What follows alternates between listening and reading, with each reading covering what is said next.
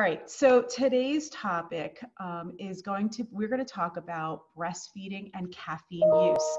And this is something that is definitely asked all the time, obviously, because caffeine is one of the, let's call it a drug or a substance that is used very, very commonly. It's what we find in coffee. It's what we find in tea.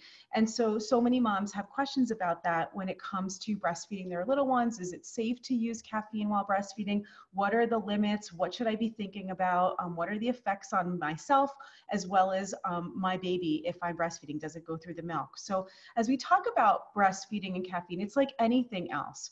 We always want to talk about moderation, okay? So anything that you consume when you're breastfeeding, you always want to think about moderation, never overdoing anything, but keeping it to a moderate amount, okay? And the other thing too to consider and remember is that when we talk about breastfeeding, it is different than talking about pregnancy. So when we talk about substances like caffeine or even alcohol or medications, there is a difference between when you're transferring something through your milk when you're breastfeeding versus when you're transferring it in your blood, like during pregnancy through the umbilical cord, okay? There's a difference between a blood connection and a milk connection. And I want you to keep that in mind so that when I'm talking about these recommendations, you don't cross them over and apply them to pregnancy. They're completely different. And I think that's one of the confusing aspects that sometimes moms will kind of mistake or interchange, including practitioners, and they'll interchange the recommendations. That's really important to make that distinction. All right, there's a difference between a developing fetus, and a full-term baby. All right, or even an older baby, and we'll talk about that in a moment.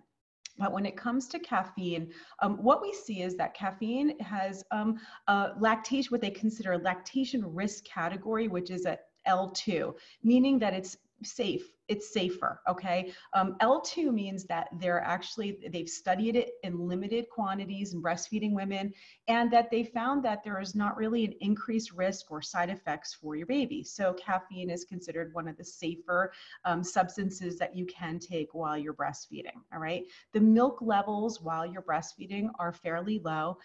It's about 0.5 to 1.5% of your maternal dose, meaning how much you're taking in, about 0.5 to 1.5% will go through to your milk, all right? And it usually peaks about 1 to 2 hours after you ingest it. So, anywhere from an hour or two after you've had your caffeine is when those levels are highest. Keep that in mind when you're timing your breastfeedings around it. This matters, with any kind of medications, this matters with caffeine, it matters with alcohol.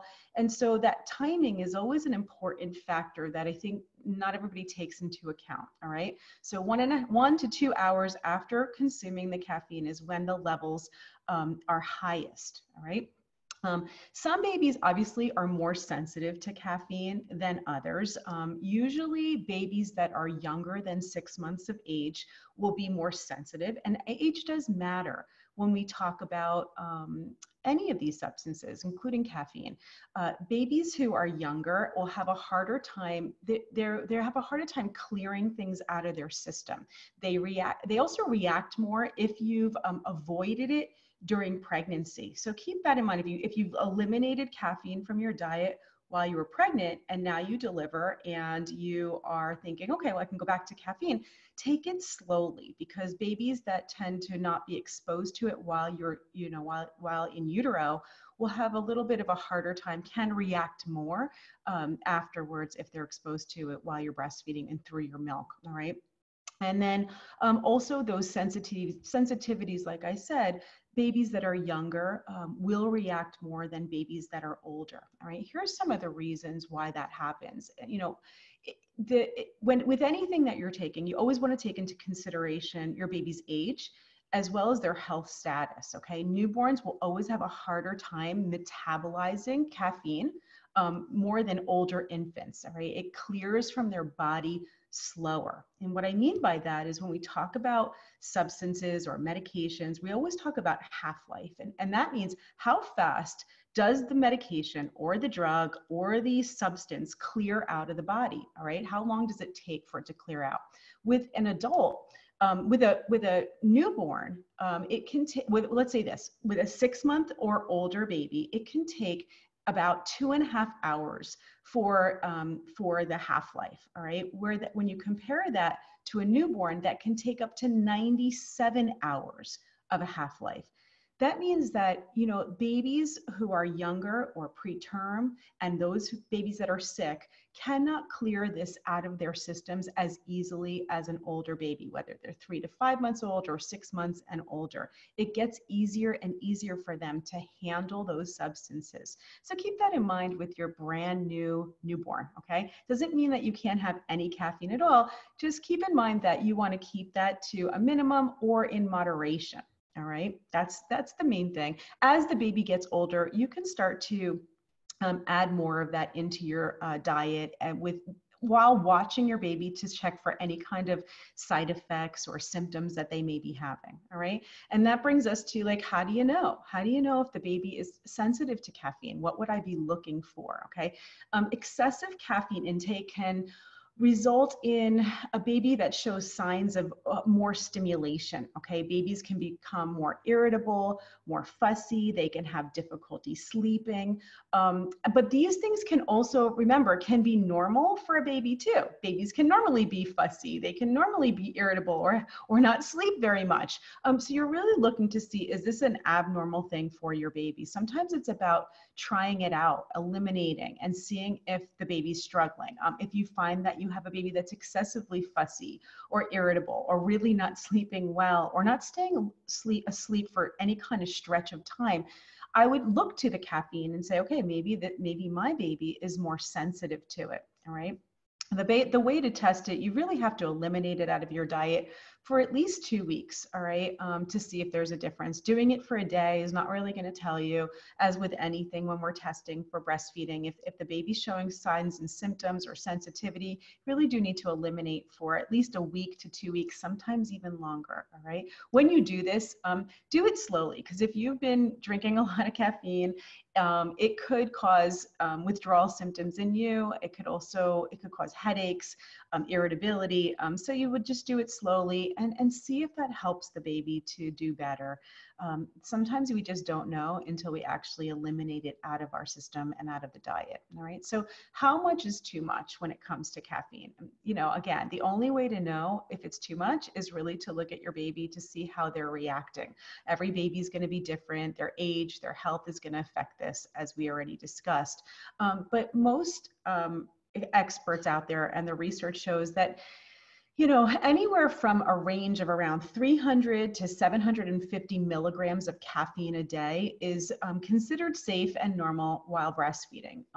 Somewhere around 5 5-ounce cups of coffee is equivalent to around 500 milligrams. So staying under the 5-cup range is recommended. Okay, most of us don't drink more than that, but if you're like me and you have giant mugs that you drink your coffee out of, then 5 ounces could really be, a very small amount in that mug. So calculate and look at the number of ounces that you're drinking and not necessarily the cups.